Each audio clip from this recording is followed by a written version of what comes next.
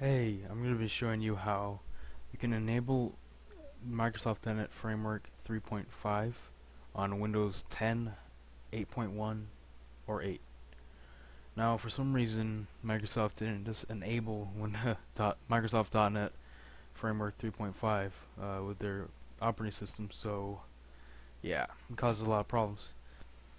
If you're trying to open a program on Windows 8 or Windows 10 Technical Preview, which I'm on, uh, it would give me an error. So I'm going to show you how to fix that error. Um, I'm you could get different errors, but if it's involving the .NET Framework 3.5, this will fix it.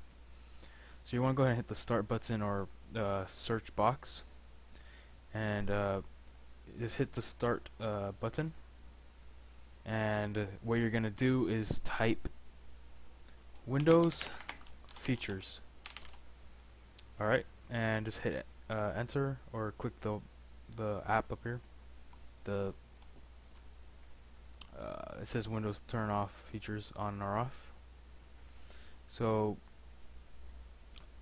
this is going to open up, and what you're actually going to do is the first thing that's there is the .NET Framework 3.5, and it's actually unchecked or doesn't have a little dot in it.